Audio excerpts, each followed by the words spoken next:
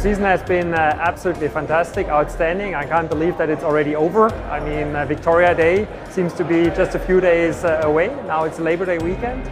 So it has been really exciting, very, very strong competition, great races.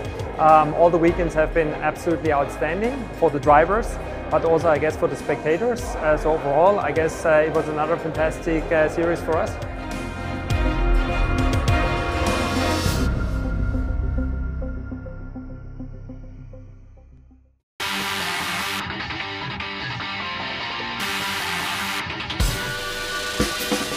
Coming into this series, it was my first time outside of open wheel, and I really didn't know what to expect. And I knew that I was going to be racing against some top-notch guys with Spencer and Chris, and that I would have to raise my game if I was going to come out of it as a champion.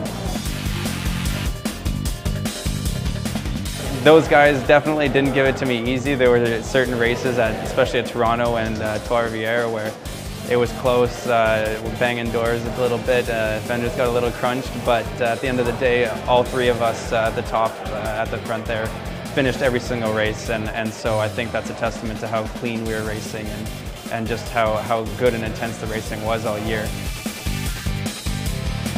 My favorite moment was probably in Toronto, in front of my home crowd, racing for Mark Motors. It was great. That was probably my best moment of the series. Well, this season's been extremely competitive, and going into it, I didn't know really what to expect. Our first season, it was myself and Jarko and Stan, and we were hauling our own car to the track, and we thought we were doing well because we were testing air pressure after every session. Now we come off, we're pulling full data. We've got 5 cars at Allegro Motorsports and a team of 20 guys running those cars, and it's the next level.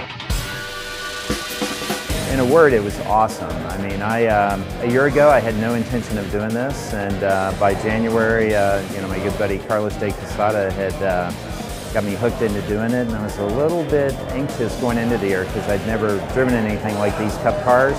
We got out in it, did a little testing, and then through the year I got more and more comfortable with the car, and the racing's really good. I mean, it was a great series really for my first step into racing at this level.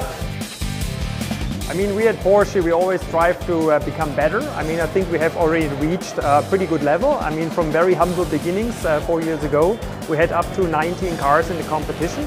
But at Porsche, we are never happy with what we have. So we celebrate a great series this year, but of course then after the matches, before the next match. So we are actually currently already in the process of thinking about next year, venues, what we can improve. And certainly keep posted.